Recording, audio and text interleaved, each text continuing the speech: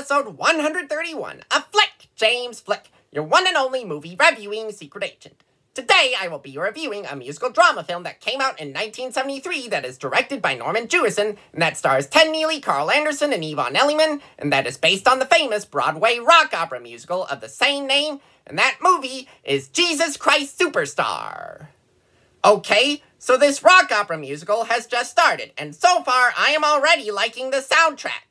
I am also liking this first musical number, which is Heaven on Their Minds. To be exact, it's being sung by Judas, one of our titular character's disciples, played by Carl Anderson.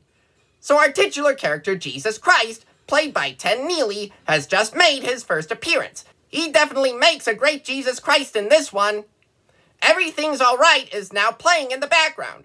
I've often heard my sister Dana sing that over the years. For a movie that first came out in 1973, this movie has some pretty spectacular costume and set designs. Wow, that's some pretty impressive dancing from part of our main cast that we are seeing right there. Judas is now singing Dan for All Time, as he is showing his worries about Jesus Christ to the priests all around him.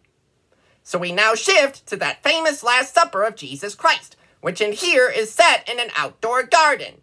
We are now an hour into this movie, and so far, even Jesus Christ himself here has a great singing voice.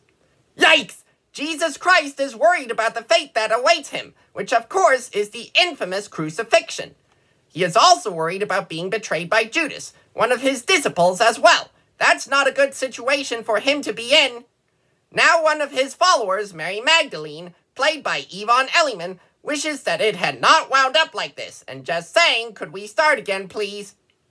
Judas has now committed suicide by hanging himself from a tree. That's a too bad. Oh dear, Jesus Christ is now being lashed. That must be a painful experience for him to endure. To be exact, he received 39 lashes. Oh my goodness, here comes that famous Superstar musical number. I feel like singing along to that right now. Now we are seeing him being crucified. That was a pretty terrible thing for him to go through.